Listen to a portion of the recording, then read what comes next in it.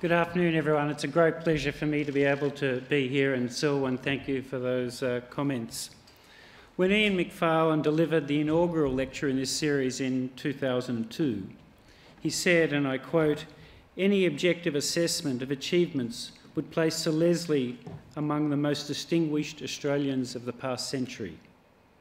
So for me, it's a great personal privilege to be able to honour his contribution to the economics profession today, and it's a particular privilege to be able to do it under the mural here. This mural was previously in the bank's office in Melbourne. We sold that building last year and we were looking for a home for this mural, and we couldn't have thought of a better place in the world for it to end up here at ANU, where Nugget Coombs had a very strong affinity with. So thank you for taking our mural, and it's a particular honour to be able to speak underneath it. Leslie Melville, as Selwyn said, had a long and close association with the Reserve Bank of Australia. He was a member of the Reserve Bank Board for most of the time between 1960 and 1975, and before joining the board, he played a critical role in the debates that shaped the mandate given to the Reserve Bank in 1959. It's now 6 decades since that mandate was passed by Parliament, and it's more than stood the test of time. So from this perspective alone, I think we have a lot to thank Sir Leslie for. In today's lecture, I'd like to discuss 2 issues that Melville had strong opinions on. The first is the appropriate objectives of the central bank, and the second is his view regarding the impossibility of zero interest rates. Both of these issues have echoes in today's discussions of monetary policy. So first, central bank objectives.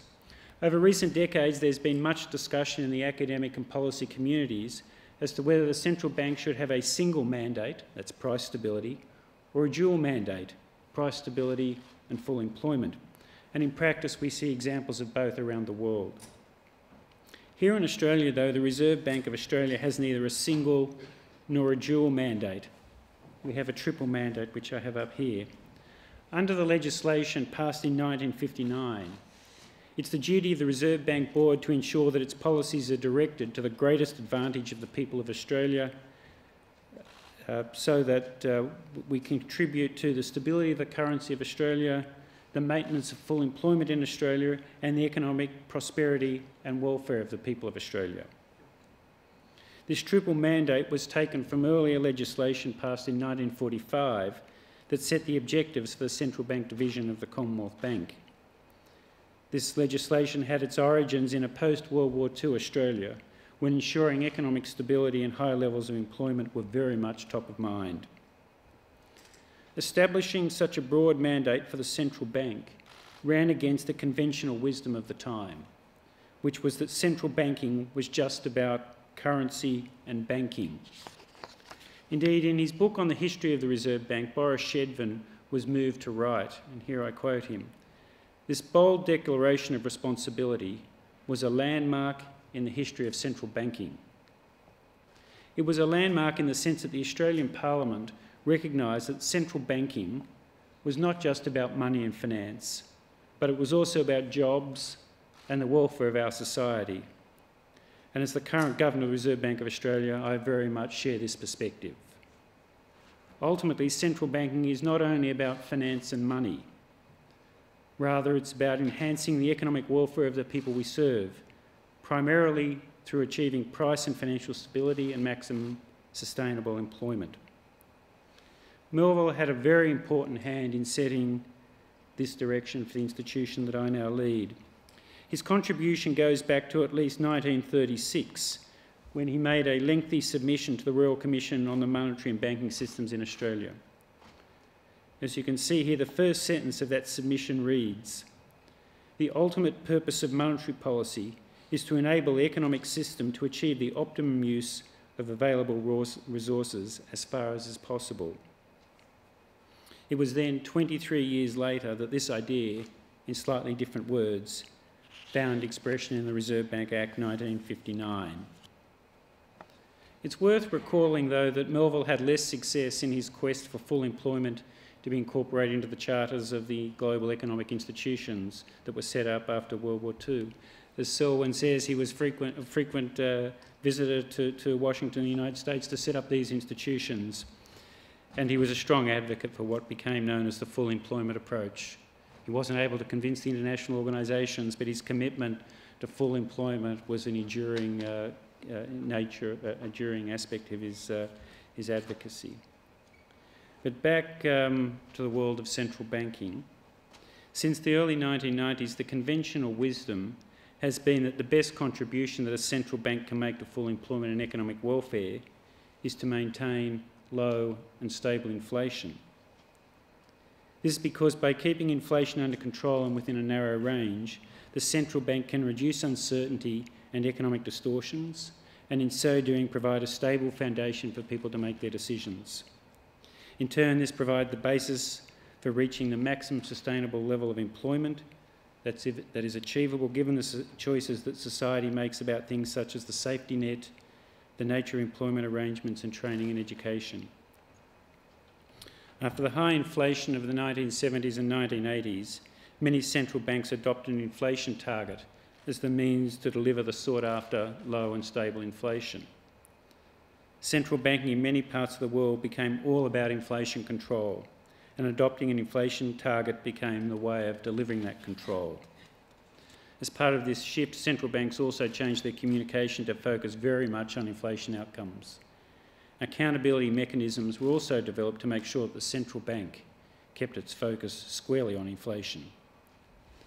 This approach made a lot of sense and it worked. As you can see in this chart, inflation rates have been lower and more stable since the adoption of inflation targeting. Central banks have established strong anti-inflation credentials, and expectations of high inflation have largely been wrung out of the system. Core inflation in the advanced economies has consistently been around 1 to 2% for the past 20 years, and measures of inflation expectations suggest that inflation is expected to remain low for many years to come.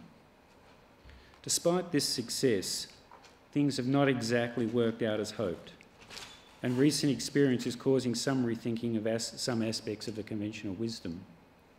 And I'd like to draw your attention to two aspects of recent experience. The first is that low and stable inflation is not a sufficient condition for financial stability and thus ultimately full employment.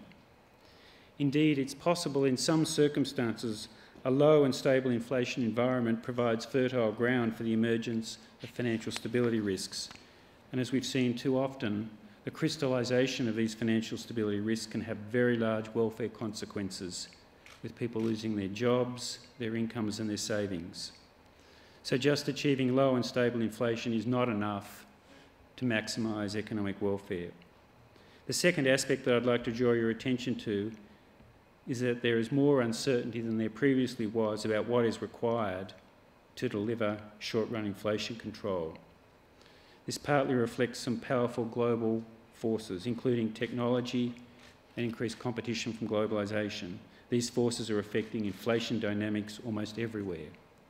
So it is more difficult to manage inflation tightly than it once was. In my view, the Australian approach to inflation targeting, together with our broad mandate, are better suited to this changing world than our more rigid monetary policy arrangements. In Australia, since the early 1990s, we've had a flexible inflation target.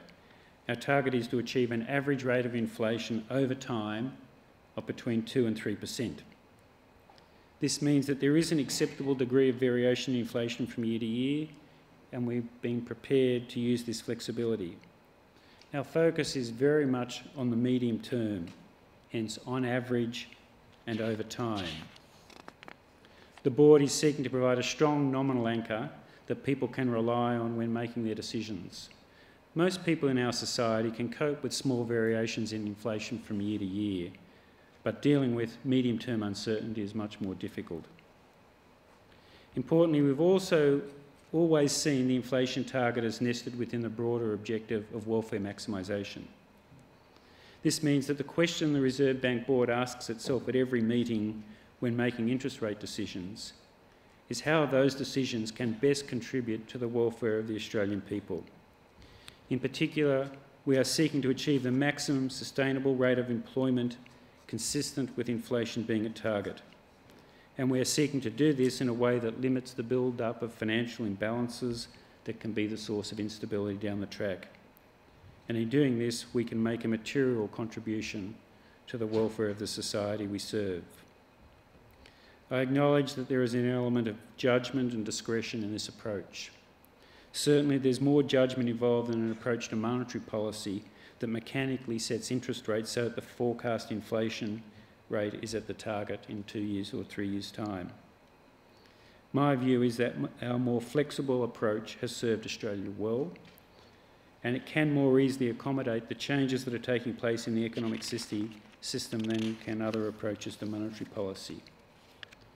More generally, I also see longer-term benefits in terms of the standing of the central bank in the community if we explain our decisions not just in terms of inflation, but in terms of jobs and incomes.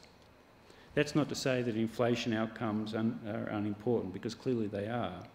Rather, we need to remember that inflation control is a means to an end, and that end is the maximisation of the welfare of the society. And I suspect that's a sentiment that Melville would have very much agreed with.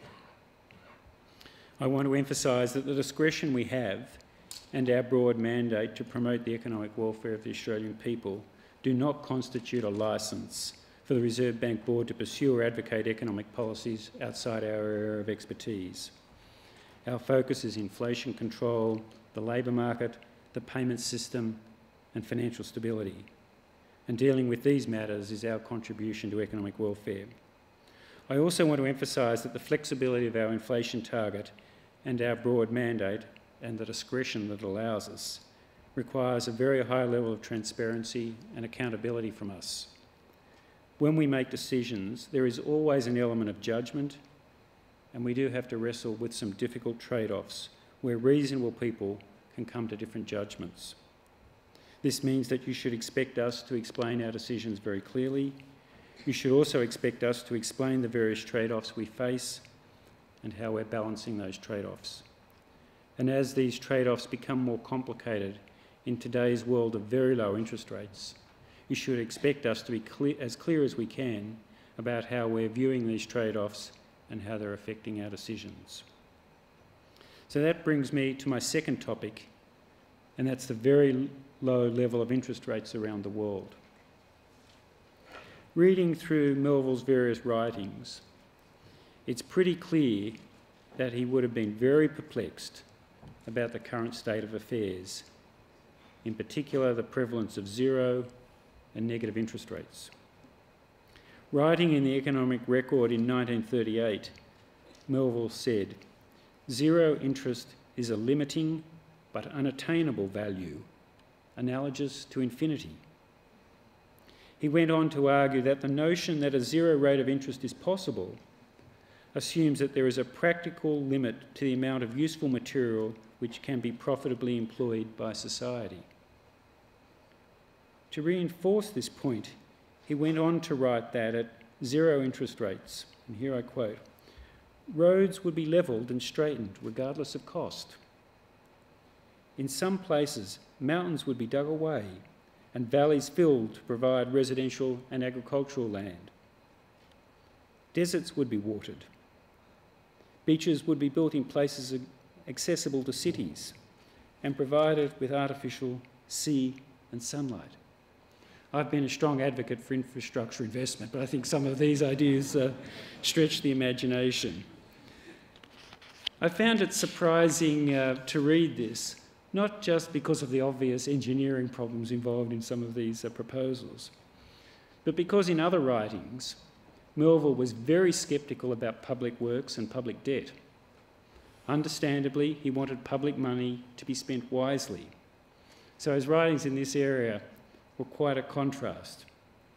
But it reflected his strong view that zero interest rates were an impossibility, because at zero interest rates, people would just borrow, invest and consume and satisfy all their wants. So as I said, he'd be perplexed about the current state of affairs. As things currently stand, the entire Swiss government nominal bond yield curve is in negative territory, and you can see that in this chart. Most of the German, Dutch, French and Japanese yield curves are also in negative territory. The Swiss government, for example, can borrow for 30 years at an interest rate of minus 0.21%. If it were to issue a zero coupon security at this yield, it would mean that the buyer of the security would give the Swiss government 100 Swiss francs today and receive back just 100 Swiss francs in 30 years with no other payments over that 30-year period. It's remarkable. There have certainly been other periods in history where real bond yields have been negative, but such widespread negative nominal yields is unprecedented, and I think it's remarkable. But it's not just governments that can borrow at negative yields. Over recent times, private companies including Coca-Cola, Orange and Siemens have issued unsecured bonds with zero coupons and have negative yields. It's also become common for European banks to issue covered bonds with negative yields. And in Denmark, at least one bank has offered residential mortgages at a negative interest rate, minus 0.5%, although after fees the effective interest rate is just in positive territory. As you can see in this next chart, there are now around US $14 trillion of bonds trading at negative yields around the world. Remarkable. And around a quarter of all government bonds on issue globally are now trading at negative yields. Back in 1938, Melville would have struggled to understand this. And today, in 2019, many people also wonder how things could have come to this. In a moment, I will offer a few explanations. Before I do so, I want to point out that even back in 1938, Melville's views about zero interest rates were contested. Following his article in the Economic Record, Brian Redaway and Richard Downing published a conflicting view with arguments that still have resonance today. They pointed out that even at zero interest rates, there is a limit to borrowing by both individuals and governments. And that's because even if the interest rate is zero, the principal does need to be repaid one day. This means that projects undertaken with borrowed money still need to generate a return that's sufficient to repay the principal and also to compensate for the risk. And I suspect that some of Melville's engineering ideas that I spoke about before wouldn't have met this test. So how do we explain the very low level of interest rates right around the world? Like many questions in economics, a reasonable place to start is supply and demand. Over recent times, the global supply of savings has been high relative to the demand to use those savings to invest in new productive capital. As a result, the returns to savers, especially people saving in low-risk assets, is low. There's a lot of savings out there and not much demand for use the savings, so the savers get low returns. So the question is then, why is the global appetite to save high relative to the appetite to use those savings to invest in new productive capital? I want to start with the savings side and then go through the investment side. On the savings side, I'll focus on three issues. These are demographic trends, the integration of Asia into the global economy, and the legacy of high levels of borrowing in the past. So first, demographic trends. As you can see, globally there are some very large shifts taking place. In particular, population in many countries is ageing rapidly and life expectancy is continuing to increase. After rising for many decades, the share of the global population that's aged between 15 and 64 is now declining, and this decline is expected to continue. The United Nations estimates that average life expectancy has increased from just 55 years in 1970 to over 70 years now, and this trend too is expected to increase. While retirement ages have also increased as people live longer, the increase in retirement age has been less than the increase in life expectancy, so people are having to plan for more years in retirement and they're having to save more to finance those extra years in retirement. A second important factor influencing global savings outcomes is the rise of Asia. Asian countries now account for around 1/3 of global GDP, up from just 10% in the early 1980s. People in Asia tend, on average, to save a fairly high share of their incomes. This partly reflects the less extensive social safety net and the nature of the financial systems in Asia. As incomes have risen in Asia, average saving rates in the region have fallen a little, but they remain higher than in most other parts of the world. A third factor affecting savings outcomes in many countries is the higher level of borrowing in previous years. While the experience differs across countries, at the global level, the stock of debt outstanding relative to GDP has steadily increased for the past 50 years, and it's now at a record high.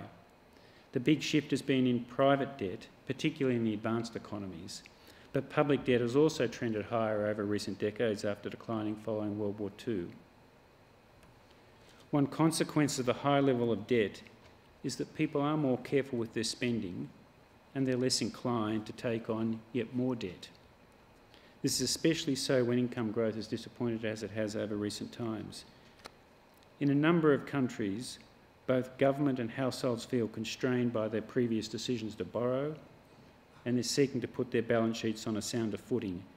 And one way they're doing this is by spending less and saving more.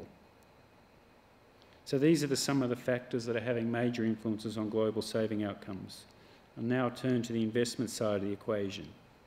This is important because you might recall that Melville argued that at zero interest rates, there would be an almost unlimited number of things to invest in. Today's reality, though, is somewhat different. Here again, I'm going to point to three interrelated factors. The first is the high level of uncertainty, the second is slower population growth, and the third is some pessimism about future productivity growth.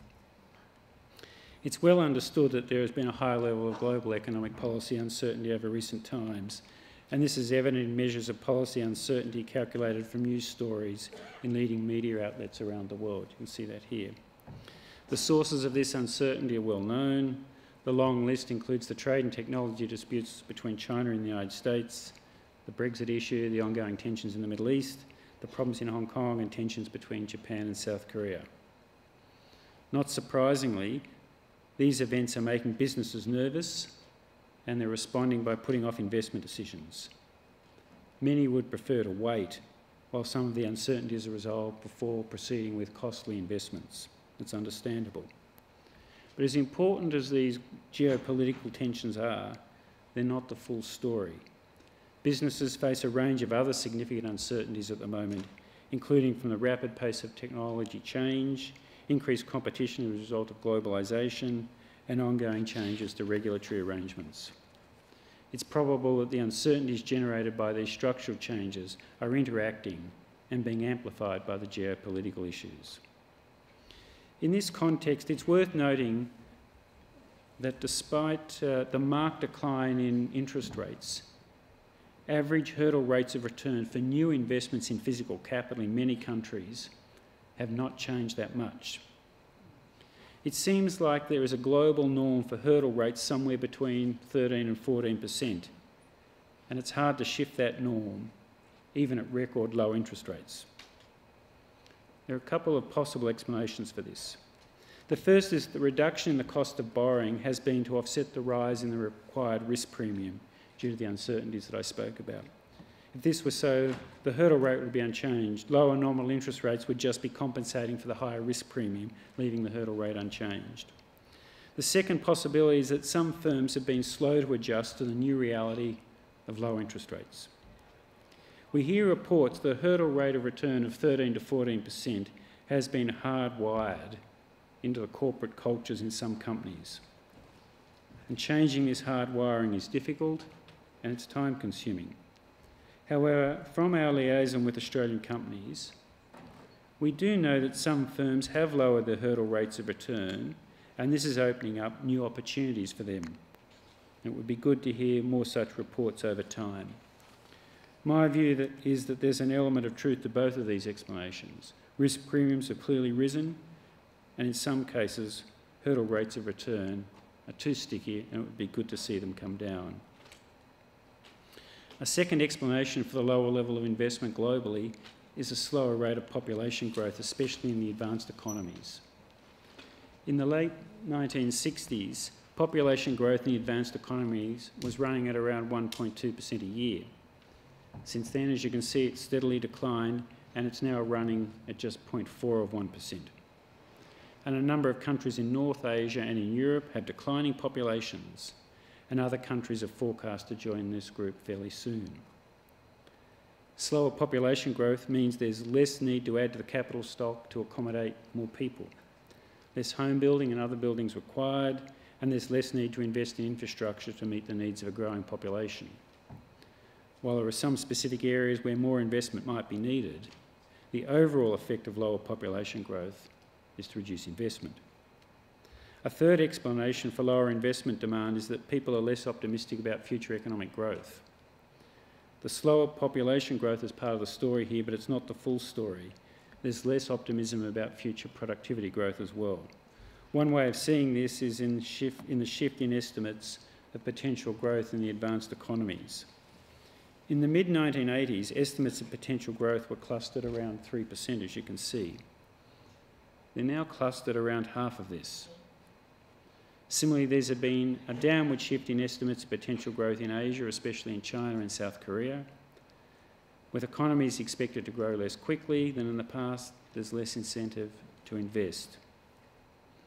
So these are some of the main factors that are influencing saving and investment globally. And in my view, they largely explain why we have such low global interest rates. But it's not the full story. Central banks are also playing a role. While our regular explanations of interest rate decisions typically don't reference the broader structural factors that I've just spoken about, these structural factors are having a powerful influence on the setting of interest rates right around the world. In addition, central banks have responded to the cyclical position by lowering interest rates and by buying very large quantities of government and long-term securities. Before the financial crisis, the central banks around the world held only around 5% of government debt on issue. Today they hold nearly 30%. In Japan, the Bank of Japan holds almost 50% of government securities on issue, with these holdings equivalent to 80% of Japanese GDP. Again, remarkable. Another significant purchaser of government securities over recent times has been pension funds, particularly in Europe. As prudential regulation has been strengthened, the funds have purchased additional long-dated assets to maturity match their long-dated pension liabilities. One way of seeing the effects of these various purchases by central banks and pension funds is in the term premium. Normally, when an investor purchases a 10-year security, a risk premium is earned over and above the return that would be earned by rolling a short-term investment over the 10 years. This premium has historically averaged around 1.5%, but it's now negative at -1%. You get less for buying a long-dated asset than that you would expect to earn from rolling a short-dated one. Again, remarkable. It's directly related to the purchase of government securities by central banks and by others. So this is an important part of the story too, but the main story is the structural factors that I spoke about. Taking into account all these factors, the key to a return to more normal interest rates globally is to improve the investment climate. While Melville turned out to be wrong about zero interest rates, he was right in another sense. At low interest rates, many investments that didn't make sense at higher interest rates now make sense. This is especially so for investments with long-term payoffs, because future returns no longer need to be discounted as highly. This means that low interest rates give us the opportunity to lengthen our horizons and think about projects with really long-term payoffs. There are two central elements in improving the business investment climate. The first is a reduction in some of the geopolitical and other risks that I talk about that have led to higher risk premiums. The second is structural measures that give people confidence about future economic growth so that businesses are prepared to expand, invest and innovate. Both of these elements are largely beyond the control of central banks. They're matters for government and for business. So this is the environment in which the Reserve Bank Board is setting interest rates. It's a complicated environment. We can't ignore these global trends in saving and investment and the responses of other central banks. If we did seek to ignore these trends, the exchange rate would most likely appreciate, and in the current environment that would be unhelpful in terms of both jobs growth and achieving the inflation target. It's important to point out, though, that while we need to take account of these global forces, there is no automatic or mechanical link between what's happening elsewhere in the world and their own monetary policy. At each meeting of the Reserve Bank Board, we're asking ourselves what is best for the Australian economy and for the welfare of the Australian people. Over the course of this year, as you know, we've lowered interest rates 3 times to a record low of 0.75%. We're confident that these reductions are helping the Australian economy and supporting a gentle turning point in economic growth. In doing so, low interest rates are supporting jobs and overall income growth. At the same time, though, we recognise that monetary policy is not working in exactly the same way that it used to. We also recognise that low interest rates hurt the finances of many people, particularly those relying on interest income. So there's a balancing act here. The Board is prepared to ease monetary policy further if needed. Having said that, it's extraordinarily unlikely that we will see negative interest rates in Australia. It is likely, though, that we will require an extended period of low interest rates to reach full employment and for inflation to be consistent with the target. As is the case internationally, though, the focus needs to be on an improvement in the investment environment so that investors are prepared to take Melville's cue and use low funding costs to build new productive assets. Not only would this help with a return to more normal interest rates, but it would also be good for our collective welfare too. Thank you very much for listening, and I look forward to answering your questions.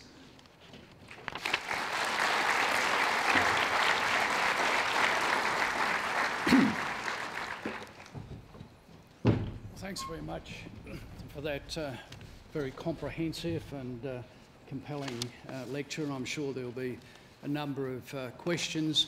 We do have limited time, so could I ask you to keep the length of your questions down to a minimum so we can maximise the number of questions asked. There are microphones on both aisles, and could you raise your hands if you have a question? So there's one. Good evening. My name is Roy Robertson. I'm an economist at Westpac Group. My short history is that I did a one-year Master of Economics course at ANU in 1991.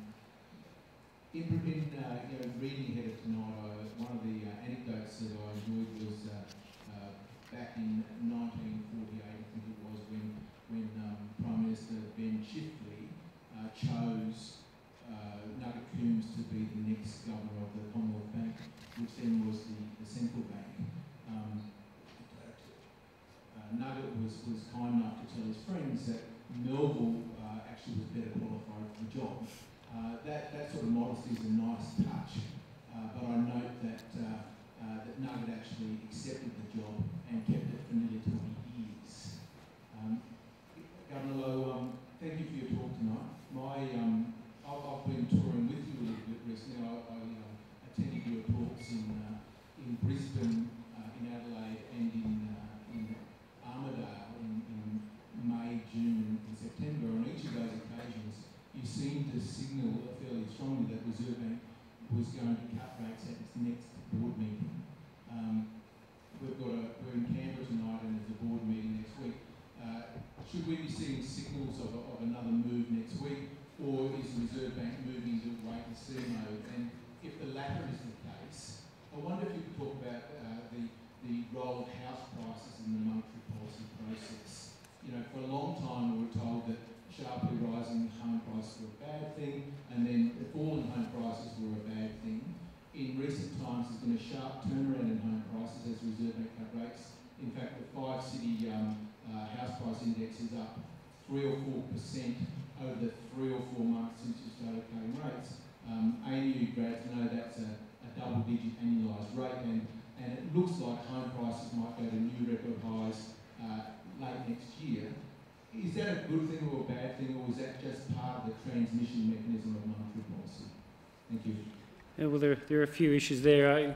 Today I was trying to steer clear of any signals about interest rates in the short term and trying to provide some perspective about the longer term factors that are really driving interest rate decisions around the world. And I think it's important that we keep those longer term factors in mind. As I said in my prepared remarks, the board is prepared to cut interest rates if we think it's in the collective welfare of Australia, and we'll have to make that judgment, as I said, every single meeting, and we'll have another meeting next week where we have a discussion. On housing prices, I think it's undeniable that that's part of the transmission of monetary policy. Lower interest rates do push up asset prices, and higher asset prices are supposed to encourage more investment, and there's a wealth effect and people spend a bit more. So that is part of the transmission mechanism. Is it a problem? I don't think so. Could it become a problem? I think only if housing credit growth were to pick up a lot. Now, at the moment, credit growth is modest. Investor credit growth is still negative, so the outstanding credit owed by investors is still declining, and credit growth to own occupiers is only modest. So that's our main focus is on what's going on with credit growth, not with what's going on the asset prices per se. Marcus. My name is Marcus Bruckner. I'm a professor in the Research School of Economics here at ANU. My question is about the effect that zero interest rates have on investment. This was the second that you spoke about. Now, an investor doesn't just think about interest rates today, in the current year, for example. The investor has to think about what happens to interest rates in the future. So this point is about intertemporal. What happens to interest rates? We know that if interest rates are just zero today, this will not have a very large effect on investment at all, in the basic markets. It all depends on expectations of what happens to interest rates in the future. I wonder whether you want to comment on that, the intertemporal aspect. Well, I think that's true, but at least if you take the market's view, the markets are saying interest rates are going to stay low for a long period of time, and that's why in Europe 10-year interest rates are negative, and the forward yield curve is negative for a very long period of time. I think it's quite possible that's the world we end up living in, where interest rates globally are going to be very low for a long period of time, because the things that are driving global savings are not going to go away quickly, and unless there's a revitalisation of investment around the world, there's going to be this elevated appetite to save and not much desire to invest. So I think we're in for a protracted period of very low nominal interest rates, and we've got to change the saving investment balance to change that. Do interest rates affect investment? In the short run, I agree with you, they don't have very much effect, but lower interest rates through giving people more money to spend and in a small open economy by affecting the exchange rate should increase aggregate demand, and when aggregate demand picks up, firms need to invest more. So there's an indirect channel. But I also think there's another important channel, and that's through lowering the hurdle rates of return. If you can invest and finance that investment lower interest rates, that makes investments possible that were not feasible at higher interest rates. And as I said in my remarks, you see in country after country, business is still requiring 13 to 14% return on new physical capital. And the reason we have low growth and low interest rates is because those returns are not achievable in the world we live in, and many businesses, I think, need to make an adjustment to lower hurdle rates of return to go with the lower interest rates, and that would help as well.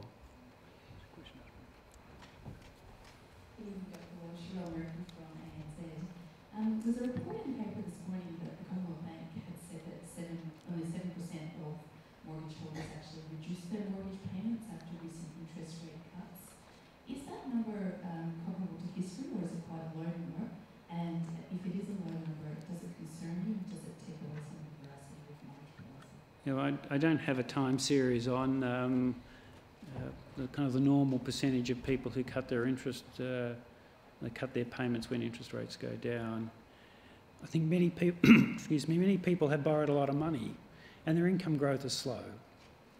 So it's not surprising when interest rates come down that they try and pay off the debt, because the real value of their debt is not being eroded as quickly as it previously was, because their wages are not rising as quickly, so they're having to make more of an effort to pay off the mortgages. Not everyone's in that case, but there seem to be a lot of people that are. In the end, though, I don't think it affects the effectiveness of monetary policy. It may mean that the effect is a bit delayed, but if people pay off their mortgages a bit more quickly, their balance sheets gets to a position they're comfortable with more quickly than they otherwise would have, and then they start spending. So I think it's quite possible that it delays the transmission of monetary policy. I think you people at ANU no doubt teach long and variable lags. And this is one of the reasons they teach long and variable lags, because this adjustment can take longer or shorter in various episodes. We're probably in an episode where it's taking a bit longer. But I still think it works. It's just long and variable. Bob Gregory, ANU. I thought this was an excellent speech by a central banker. And I was just wondering about what other people might say.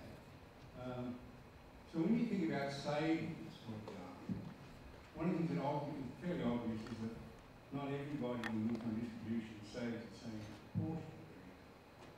And that some people are interested in the growing inequality of income. The suggestion that, it's quite the poor that would save, in some sense, would spend rather. Income being redistributed away from them. And you can see debates about that both in terms of technology and both in terms of what governments believe they should do with regard to income taxes. So, income distribution obviously matters. Do you think this is sort of fairly trivial, or do you think it's a big factor in what's been going on with regard to savings rates? In terms of kind of global aggregate saving? In terms of Australia, I think it no doubt has had an impact on people's saving decisions, and the income distribution, really it's kind of moved up and down, inequality's moved up and down, but in recent times it hasn't really changed dramatically. So I don't think you can argue that a big change in income distribution is driving saving outcomes in Australia. What's more important is people are having to get used to slow growth in their nominal wages. We used to get, in Australia people used to have wage rises of 3.5% or 4% a year. That was the norm. Now the norm for many people is 2 or 2.5%. And numbers staying with 3, kind of not many people can aspire to at the moment. And as that's gone on year after year after year, people are having to adjust down their expectations of their permanent income. And that's affecting their saving and investment decisions. I think that's a much more important thing rather than the distribution of income. We're all having to get used to our wages going up, starting with a 2. Which, as I've said on other occasions, I think at ANU, I think that's too low, because the inflation consistent rate of wage growth in Australia is close to 3 or 3.5. We want to deliver you an average rate of inflation of 2.5%. And I hope we get at least 1% labour productivity growth and workers get their normal share of that. So 2.5 plus 1 is 3.5. And that's the inflation consistent rate of wage growth. At the moment we're at 2. We're 2 and a bit. I think that's the much bigger issue than income inequality. Question up the back and then one. I'm an economist and a postgraduate economist student here at the ANU. I was wondering what your thoughts were on Stanley Fisher's recent BlackRock paper on unconventional fiscal and monetary policy coordination, noting that a lot of unorthodox ideas have sort of broken out into the mainstream over the last 12 months. It was actually just last month that Mario Draghi declared that the ECB Governing Council was actively examining unconventional policy, including the so-called modern monetary theory. And Goldman Sachs chief economist Jan Hatzius actually said back in April that without endorsing some of the more unconventional monetary ideas floating around, we think that proponents make a couple of points that are important and correct, including the point that governments with their own currency and central banks like the United States and Japan, but unlike Greece, face inflation constraints rather than solvency constraints on their fiscal policy. And that another major point being that private sector deficits tend to be more destabilising than public sector deficits under those criteria. I was wondering what your thoughts on the bank's thoughts were now that there are central banks around the world that are seemingly paying a lot of attention to some ideas that have not had a lot of attention over the past few decades. Just to make sure I've got the paper in mind, it's the one that was co-authored by Stan Fisher and Philip Hildebrand. Yes, and yeah. And I've read that very carefully. I think it's very interesting. Really boils down, I think what they're arguing is really boils down to it's fiscal policy's job because at some point that monetary policy can't stimulate the economy anymore, and they say, well, the fiscal authority can keep spending and it can be financed by the central bank at relatively low cost. So really they're arguing for more activist fiscal policy, and there's a debate kind of in this country about whether that would be appropriate as well. I don't want to comment on it tonight. You know, there's a deeper question they raise, kind of in some circumstances, is there a case for coordinated monetary and fiscal policy to stimulate the economy? And at least conceptually, I can think of circumstances where that would be appropriate. I mean, if the economy were in a very difficult place with a sharp rise in unemployment and little standard monetary policy options available, I could see there would be, in principle, circumstances where coordinated fiscal and monetary policy would help. We're a long way from those circumstances in Australia, so it's really an issue of how much extra fiscal policy support we should get, and different people are going to have different views on that here.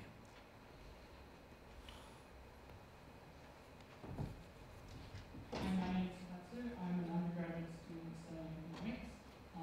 My question is, cash rates are currently 0.75, but the big banks are charging between 3 to 4% of mortgages.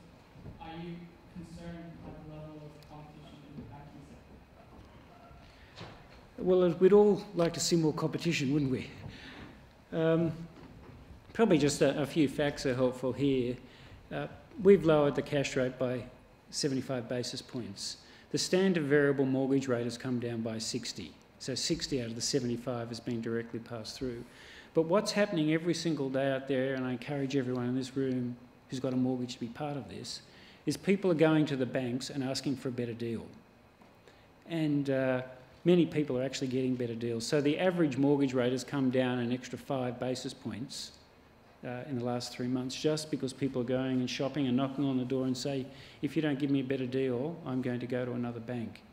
So we're seeing people switching all the time, and at the moment, the average rate on new mortgages is 30 basis points, 0.3% below the average rate on outstanding mortgages.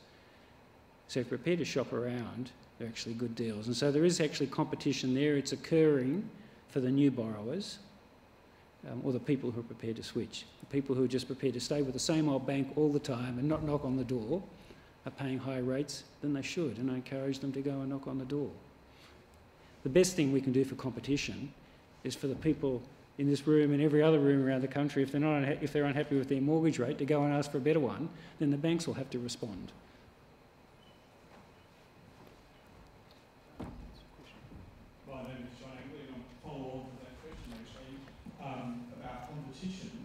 Why hasn't any of the lower interest rates washed through to other forms of consumer credit? We always talk about mortgages, but what about credit cards and other forms that people are acquiring debt? Well, I don't really have a very good answer to that. Credit card interest rates are notoriously sticky. They don't move very much at all.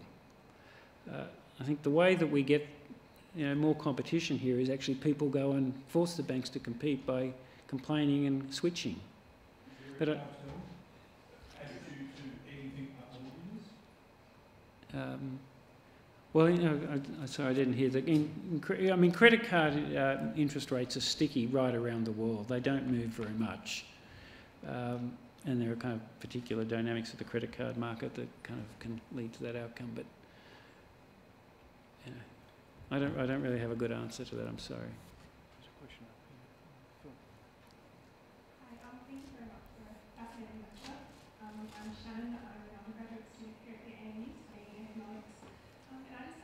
In regarding how can the RBA continue to sort of foster investor confidence, particularly when lowering interest rates seems to be having more of a modest impact than perhaps anticipated, and also take into account that banks don't necessarily seem to be passing on the full interest rate cuts?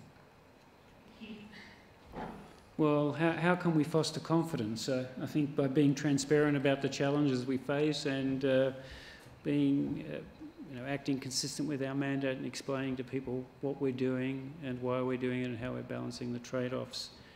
There's a lot of discussion about the kind of incomplete pass-through.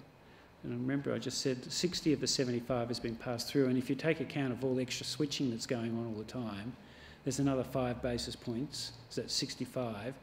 And if you take my advice and go and ask for a better deal, I expect that over the next few months we'll see another 5 basis points. So, you know, I could imagine 70 of the 75 will in the end be passed through, which you might say we should have 75. But, you know, 70 out of 75 is, from my perspective, it's reasonable.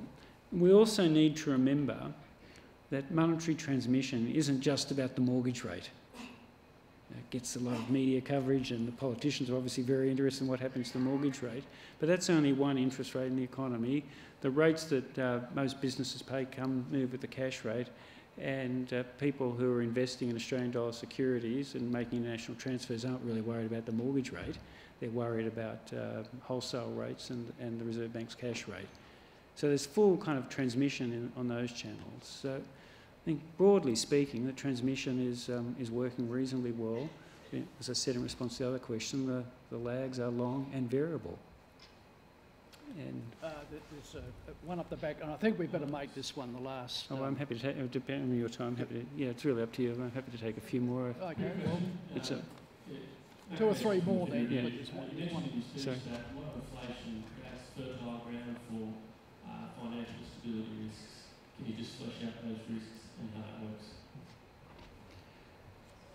Well, in principle, as I said in response to Rory's question, I mean, lower interest rates can push up asset prices, and we know in asset markets then rising prices can take on a life of their own, and we get kind of bubbles developing. I don't see a very high probability of that at the moment.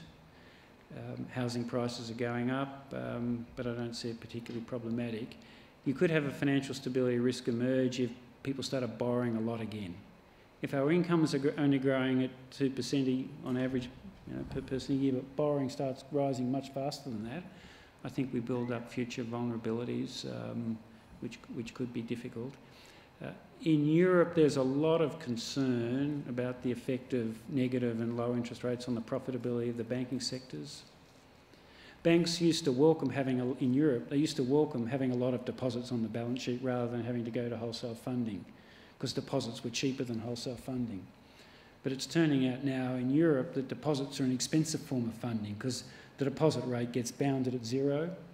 So banks are issuing securities in the wholesale market at negative interest rates, and deposits have to pay 0. So deposits are becoming a costly form of funding. So deposits are kind of becoming a liability now, which is kind of an unusual and kind of state of the world, and kind of things have tipped on their head.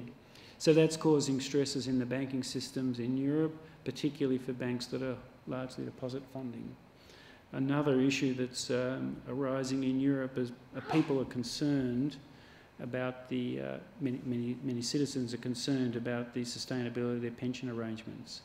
In some countries with pension funds earning negative returns, nominal pensions are having to be cut. And the citizens are worrying that their pension might be cut, and so they're having to save more again.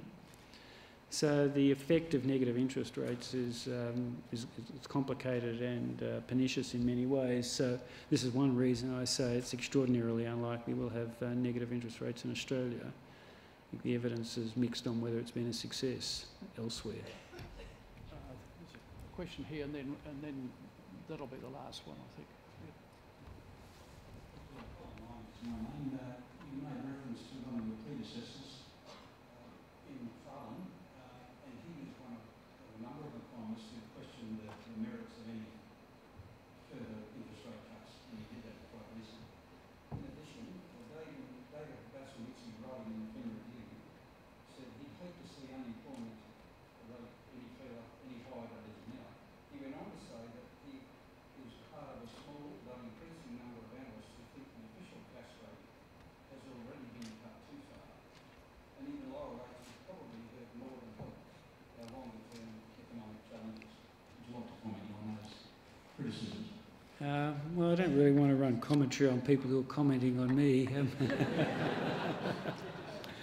Well, I think what I can say, I feel confident the reductions in interest rates that we've had so far have made a positive effect. If we hadn't cut interest rates, think about where the currency would be. I think it would be perhaps substantially higher, and that would be bad for both achieving the inflation target and for lowering unemployment.